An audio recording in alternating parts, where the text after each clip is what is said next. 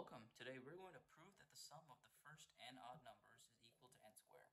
And now there are many ways to prove this, but I'm going to use the principle of strong math induction, or PSMI.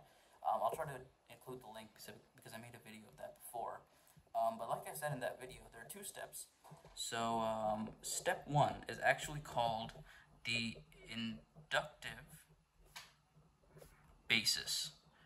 Basically n equals 1 in this case. So this rewritten is going to be like the sum of the odd numbers. So odd numbers are 2k minus 1 for 1 to n. Because actually, if you do replace it, you're going to realize this gives you 1. If you replace k by 1, 2, 3 of this summation series, it's going to be 1, 3, 5, so on and so forth. And this equals n squared. We have to prove this. So for the step 1 inductive basis, that means for n equaling 1, the left-hand side equals summation of 1 to 1 of 2 times 1 minus 1, which is equal to 1, okay? Now the right-hand side equals n squared, which is 1 squared, equals 1. So since LHS equals RHS, that's good. So we did step 1. Now, step 2 is called inductive step. So basically, we assume that this is true. Summation of from 1 to n, 2k minus 1 equals n squared. We assume this is true, and we have to prove that it also holds true for n plus 1. So for n plus, every n in this case is replaced with n plus 1. So 1, 2k minus 1. I'm sorry, this should be k equals for everywhere. Just the k is replaced by, these numbers, equals n plus 1 squared.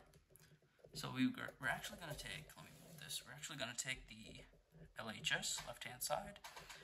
We have summation from k equals 1 to n plus 1, 2k minus 1. Okay? And actually, what we're going to do is we're going to separate this into all the way from 1 to n, and then add on, because this is a summation series, we're going to add on the n plus 1 factor later on. So I'm just going to, it's going to make more sense when I write it down. So summation of k equals 1 to n, 2k minus 1, plus 2n plus 1 minus 1. So this is just, I hopefully you guys get it. This is just this plus the next part of the series, which is going to be for n plus 1. K is replaced by n plus 1. Okay, I hope that made sense. So what we have next, we get n squared plus 2n plus 1 minus 1. And n squared comes because of our assumption that summation from 1 to n, 2k minus 1 equals 1. Sorry, minus 1. Let me get this right. So since we assumed 2k minus 1 equals n squared, and we have the same thing over here, we're just going to replace that with n squared. And we're actually going to expand this out, equals n squared plus 2n plus 2 minus 1 equal to n squared plus 2n plus 1. And we get n plus 1 squared. Okay, that's your left-hand side.